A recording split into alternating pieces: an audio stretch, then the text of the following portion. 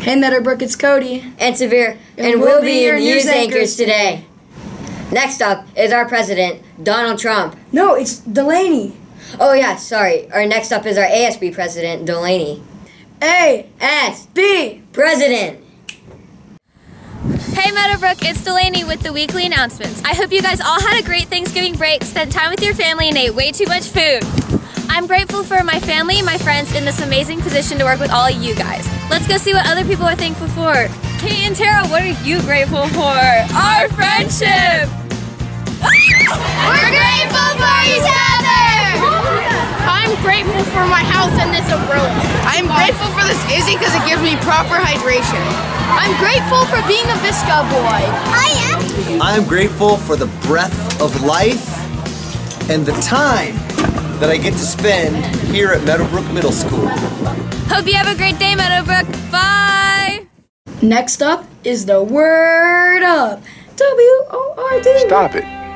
Get some help. Hey Meadowbrook, it's Kayla And Grace with the Word Up. The first word is estimate.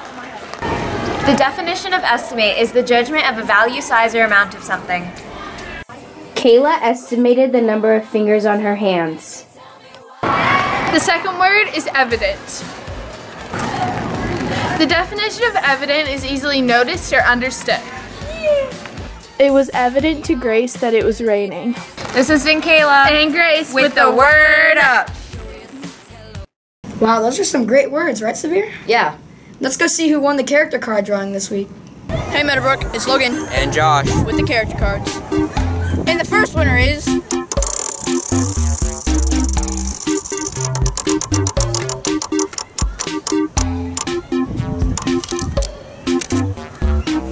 The first winner is Sanchez Miguel. The second winner is Carly Roberts. The third and fourth winners are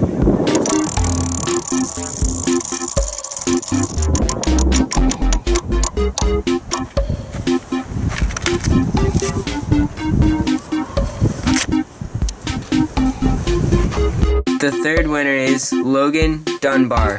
The fourth winner is Devin Erdem. The people who did not win will be put in the trimester drawing for Pizza with Friends. Thanks for showing good character, Meadowbrook. Bye!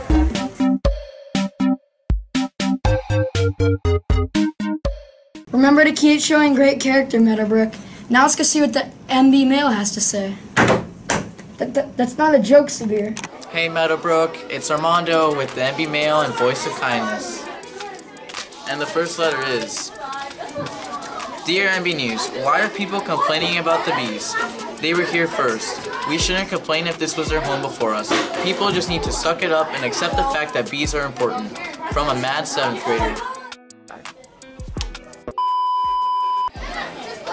And the second letter is, Dear Voice of Kindness, I had a great Thanksgiving break. I am thankful for my family, friends, and pets.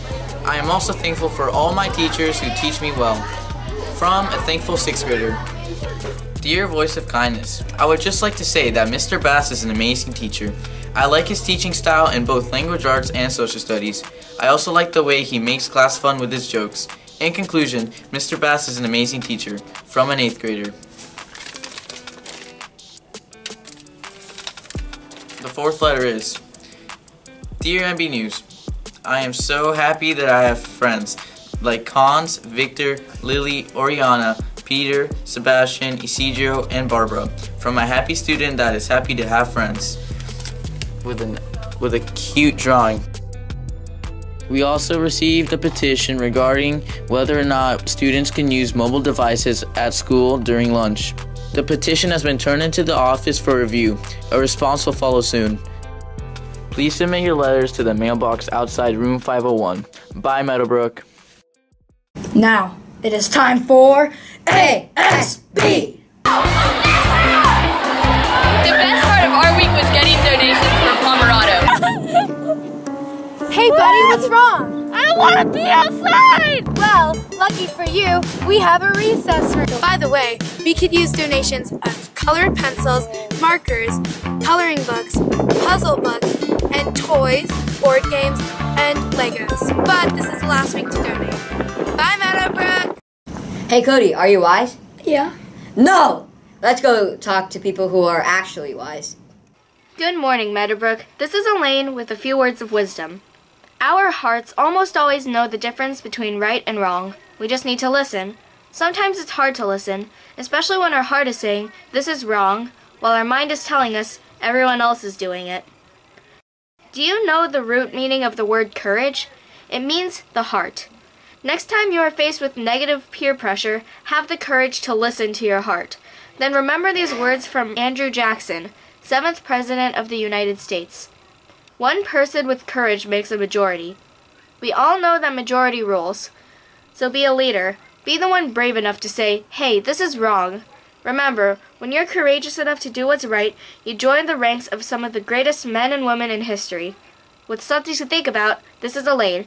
Make it a great day, because choices matter and the choice is yours. Hey Cody, that was pretty wise, right? It really was. Next up is ASB. Hello Meadowbrook, my name is Megna. We are holding a Toys for Tots donation drive here on campus. You can donate in the front office, the library, or in room 508. Donate new and unwrapped toys. Toys for Tots is a program held by the Marine Corps to distribute toys to children whose parents cannot afford to buy Christmas gifts. So make someone's Christmas today and donate. Thank you. Excuse me. Excuse me, are you Santa Claus? I heard you might be him. If you are him, here's my list. Help the Marines make Christmas possible for less fortunate children. Donate a new toy to Toys for Tots. Here's Santa Claus. Now it's time to relax with the Mustang meetup. Sir, we don't have any time to relax, okay? Sorry. We are now entering Mr. Carefully's room. First, you have us learning about friction on different surfaces. Then we have a speed triangle, which consists of speed, distance, and time. Next, we have gravity and air resistance.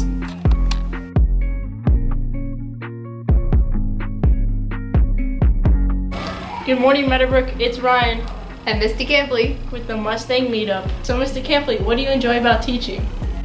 One thing I really enjoy about teaching is getting to do all sorts of fun activities and labs and getting kids up and moving around and doing fun things with science. What college did you attend and what degree did you receive? I went to school at the University of North Carolina, Wilmington, and I got my degree in oceanography.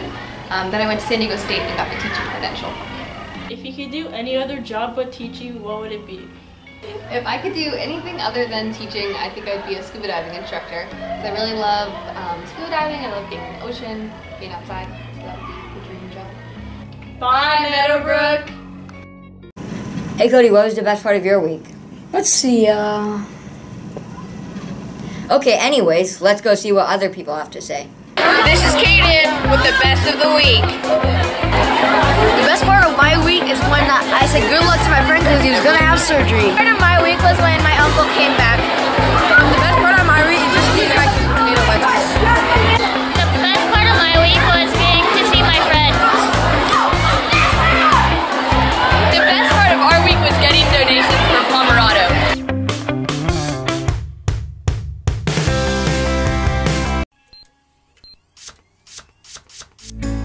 I was in 8th grade when I learned to program. I first learned how to make a green circle and a red square appear on the screen. You just learn these lessons and there aren't that many of them, and you just eventually can get to the point where you can do almost anything that you want.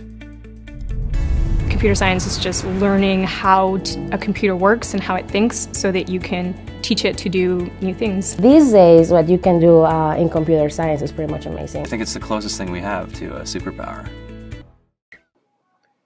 This is a reminder for teachers and students that the mindful moment will be following the Pledge of Allegiance.